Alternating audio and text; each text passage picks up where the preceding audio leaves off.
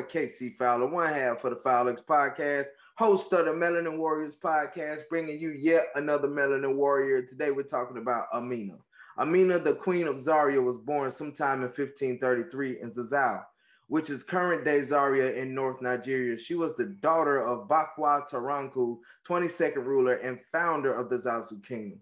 She was the oldest of three siblings. The Zazu Kingdom was a peaceful kingdom, earning their wealth in trading leather, cloth, cola, which is some sort of nut that's produced by the cola tree, and different kind of metals, and even horses. At a young age, Amina's grandfather noticed her talent and skills as a leader.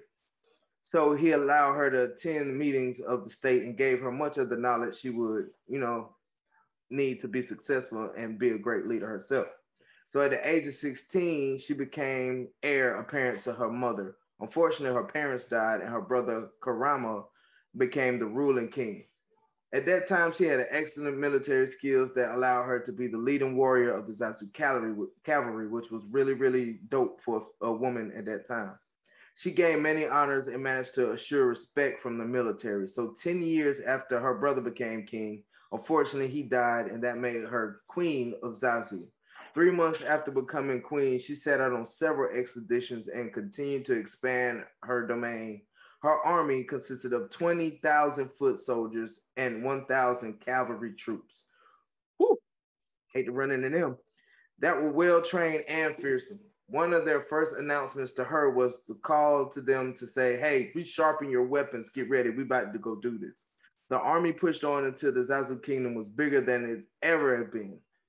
Due to the size of her kingdom and growth of trade, it is said that she introduced her people to metal armor and helmets for the Zazu kingdom, which at that time, nobody really had armor and things like that. They more or less just went out there with their shields and everything and just fought like that. But she actually introduced, which is considered a foreign concept to her people. So let's keep moving. She was also the one to build the walls around her kingdom, which spanned about 15 kilometers, that made a political statement of their wealth and power. The walls were also of strategic importance. It came to be known as Gunwara Amina or Amina's Wall. These walls continued to be built throughout the years to protect villages and cities, and they are all called Amina's Walls, which is, speaking volumes to her legacy they still call it that to this day. So unfortunately, Queen Amina died at the age of 34, becoming the first Melanin woman to rule an African kingdom.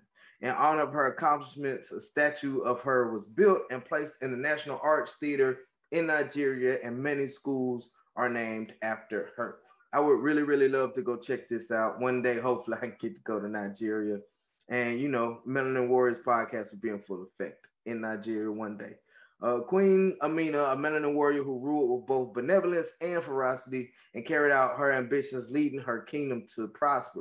This is truly an inspirational story and a testament to the strength and wisdom of all our Melanin sisters out there. A depiction of her story in the form of a movie, guys, actually drops on Netflix November the 4th. And me, for one, I'm extremely excited, man. I cannot wait to watch this movie. I've been waiting on some sort of, back in the day, medieval war type, sword type movie that's just us. And we're finally getting that in the form of the warrior queen, Amina. So it's been another episode, guys. Make sure to like, subscribe, share, follow on Instagram, Facebook, and TikTok, guys. Melanin_lion on TikTok. That's the TikTok. Y'all check that out. And I always remember, if you don't stand for something, you're going to fall for anything. It's your boy.